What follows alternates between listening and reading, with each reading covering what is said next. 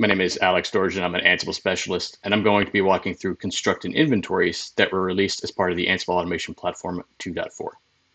So what is a constructed inventory and what isn't it? So first off, a constructed inventory is not a replacement for your dynamic inventories that are pulling from your source of truth with all of your virtual machines, your networking devices, and things like that. It is actually, though, a successor to what we call smart inventories. So if you ever tried to work with smart inventories in the past, you probably noticed some challenges setting up the different filters or just the fact that groups didn't exist in any way, shape, or form within smart inventories. This obviously had some challenges associated with it as you looked into, well, all of my group variables are leveraged for connection bars for my networking devices or for my Windows hosts. So you had to rework a lot of things in order to make those smart inventories work. Constructed inventories is that logical replacement for them, which allows you a lot more control over really what's created. So in this, it leverages that same inventory plugin source variable nature that you're used to with all of the other dynamic inventories that exist today. So this lets you define the specific groups that you create in addition to the ones that already exist in those inventories, as well as compose specific variables as you go through this process. So you can select the exact inventories that you want as input for this constructed inventory. So maybe I have a VMware inventory, an Azure inventory, and a Red Hat virtualization inventory. I can select only those three as inputs for this constructed inventory. So this works for both, maybe you've got separate development, test, and production, or different hypervisors. It gives you that flexibility to only select the inventories that you want to merge into this constructed inventory. And as I said, this includes the existing groups that are part of this, as well as those group variables. So if you've already set Windows connection variables, or if you've already set networking connection variables at the group level, those do get transferred in to this constructed inventory. So it requires a lot less rework than smart inventories in many cases required.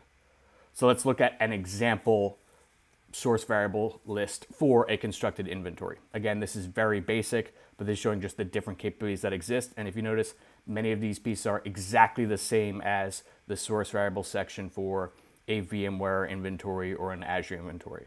So the plugin in this case is ansible.builtin.constructed.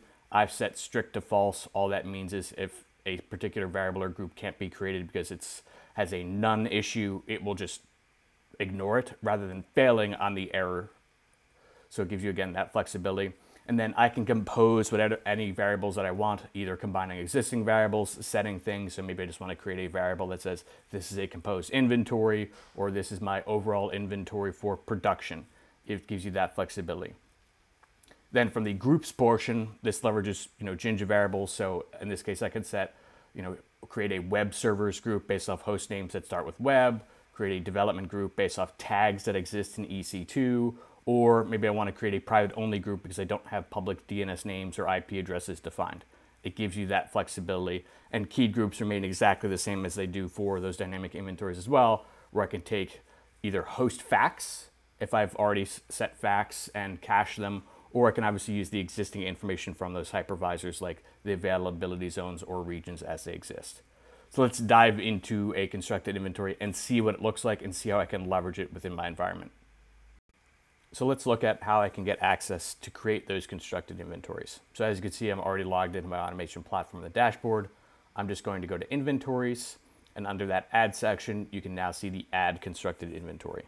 So obviously I still need to have existing inventories, whether they're static or dynamic inventories. So I have quite a few from, as I said, Azure, Red Hat virtualization, and I have a VMware inventory as well. I'm going to combine them all into a constructed inventory.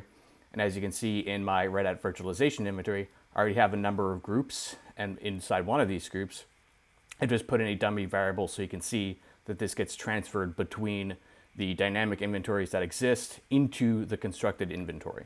So I've already got a constructed inventory that I created, conveniently called web app rel constructed, and I've already set up some limits. So let's walk through what this looks like.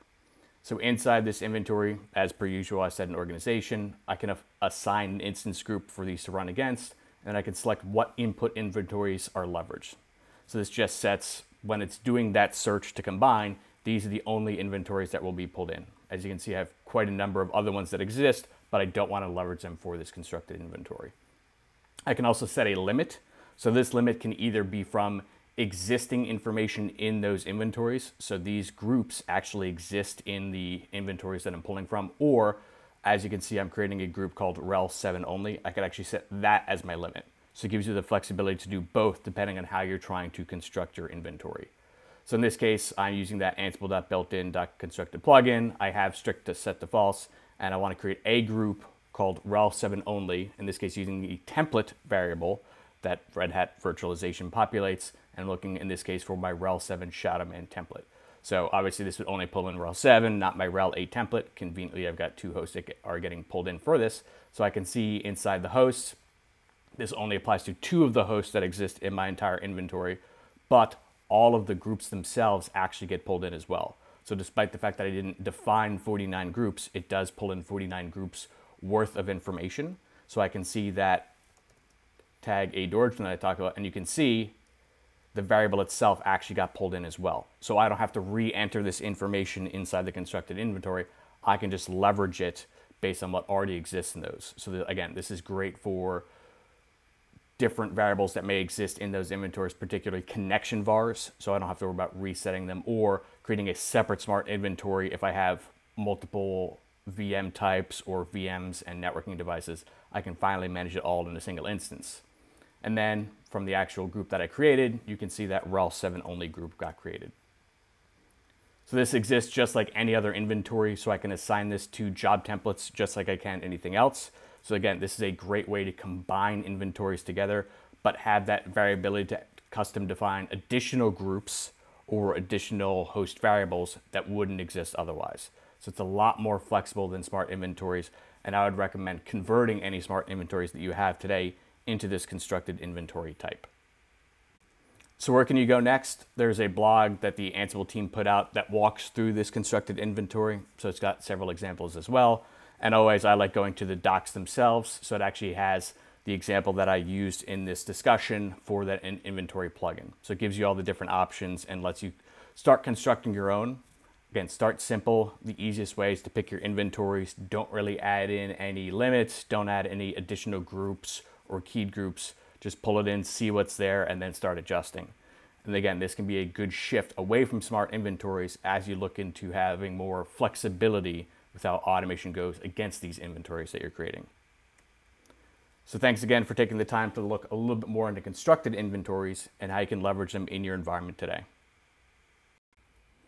Click the image on the left to watch another video, or click my picture on the right to subscribe.